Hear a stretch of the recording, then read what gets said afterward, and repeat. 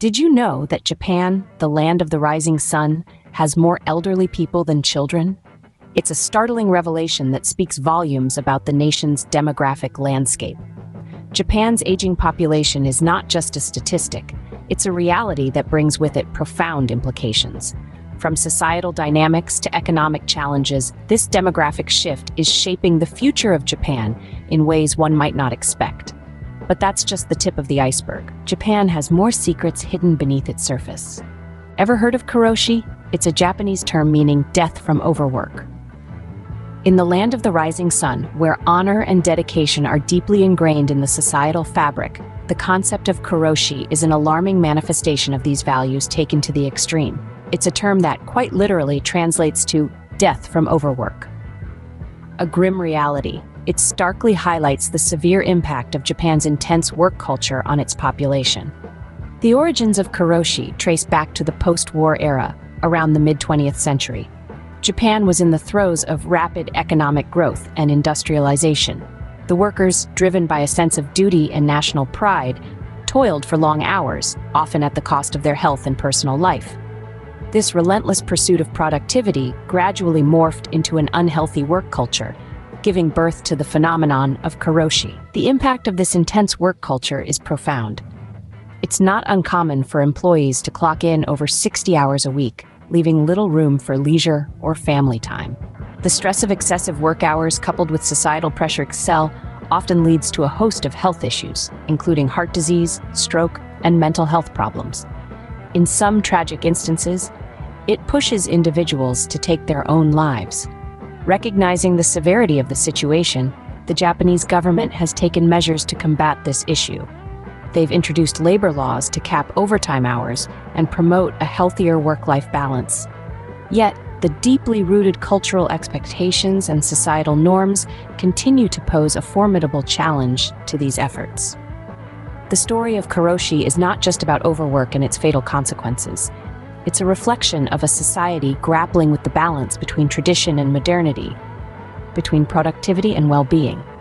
It's a wake-up call, an urgent reminder of the need to humanize work, to value life beyond productivity. Karoshi, a chilling reality of Japan's work culture, lays bare the harsh truth about the nation's relentless pursuit of productivity. In Japan, an estimated 6 million people live in complete isolation. A staggering statistic that might seem absurd in the bustling cities of Tokyo or Osaka, yet holds a chilling truth. This is the reality of hikikomori, a term used in Japan to describe individuals who have chosen to withdraw from social life, often seeking extreme degrees of isolation and confinement. Hikikomori isn't a new phenomenon, but it's one that's growing, fueled by a cocktail of societal pressures and cultural factors that are unique to Japan.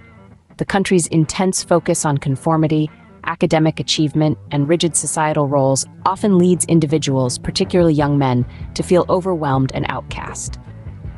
This sense of alienation can drive them to retreat into a world where they feel safe, yet are utterly alone. Imagine a life spent within the confines of a single room, sometimes for years, or even decades, on end. The outside world becomes an alien landscape, filled with potential threats and insurmountable challenges. The room, however confining, provides a sanctuary, a haven from the pressures of a society that seems impossible to navigate. But the hikikomori phenomenon isn't just about individuals. It's a mirror reflecting the pressures of Japanese society as a whole.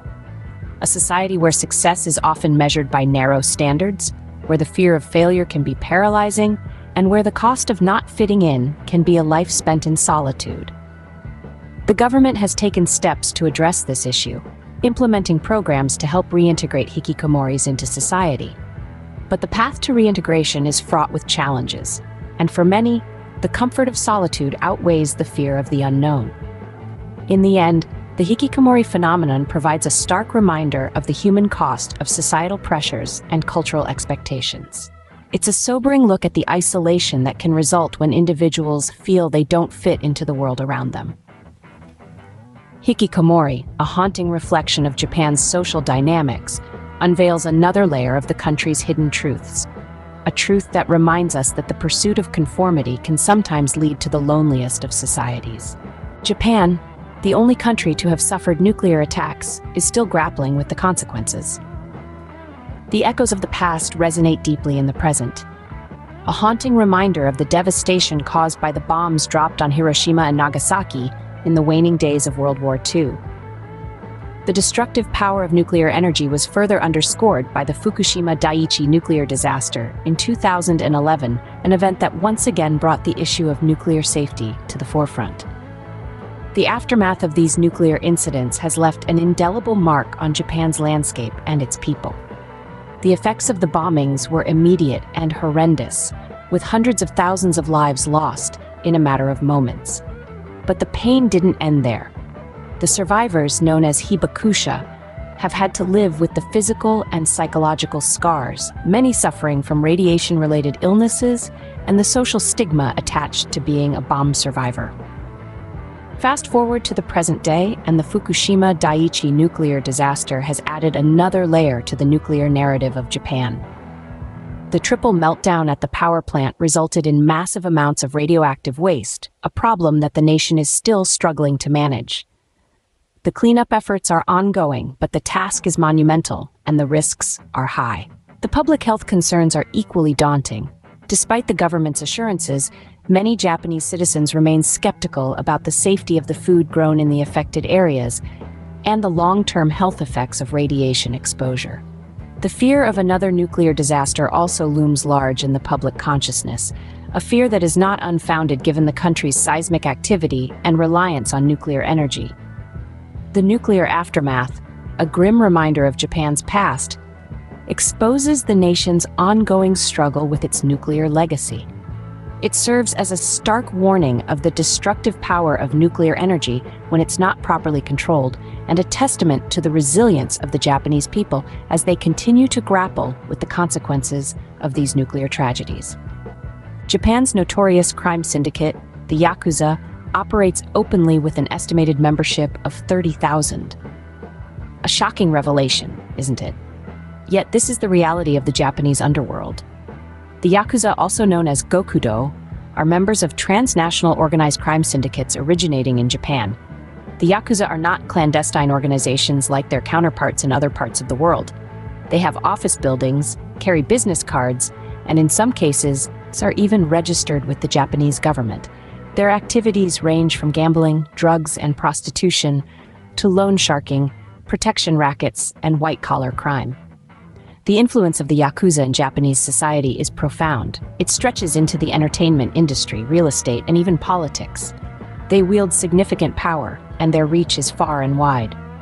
The Yakuza are deeply rooted in the Japanese culture and society, and their influence is felt in various aspects of everyday life. But the Yakuza are not without their codes and rules. The members follow a strict hierarchy and code of conduct that dictates their actions. They are known for their elaborate tattoos, a symbol of their commitment and loyalty to the organization. The Japanese government, in recent years, has been making concerted efforts to curb the activities of the Yakuza. Laws have been enacted, making it illegal to do business with Yakuza members. There are also concerted efforts to crack down on their sources of income and reduce their influence on society. Yet, despite these measures, the Yakuza remain a formidable force in the Japanese underworld. Their resilience and adaptability have allowed them to survive and even thrive in the face of adversity. The Yakuza, an open secret of Japan's society, uncovers the country's darker side. They are a paradox, a part of the society, yet operating outside the norms. The Yakuza's existence and influence reveal a different facet of Japan's culture and society, a facet that is often hidden from the world. Japan, a nation of contrasts, is a mix of the beautiful and the baffling. This intricate blend of cultural richness and societal paradoxes paints a picture that is as fascinating as it is perplexing. In our exploration, we've unveiled the shocking secret of karoshi, death from overwork, a grim testament to Japan's extreme work culture. The relentless pursuit of productivity has led to a society where work is not just a means to an end, but an end in itself, often with tragic consequences. We've delved into the loneliness epidemic, a silent crisis that is ironically birthed from one of the world's most densely populated nations. This isolation epidemic, intensified by an aging population, is a wake-up call about the importance of social connectivity and community. We've also navigated the aftermath of the nuclear accident, a haunting reminder of the potential perils of technological advancement. It's a secret scar, a chilling testament to the indelible impact of man's ambition on nature and humanity. Then there's the underworld of the Yakuza, a shadowy side of Japan that belies its reputation for safety and order. This criminal underbelly, often romanticized in pop culture, is a stark contrast to the serene surface of Japanese society. These secrets, hidden beneath the veneer of Japan's prosperity, reveal a complex society grappling with a multitude of challenges. As we pull back the curtain, we see a Japan that is not just the land of cherry blossoms and sushi, but a nation wrestling with deep-seated social issues.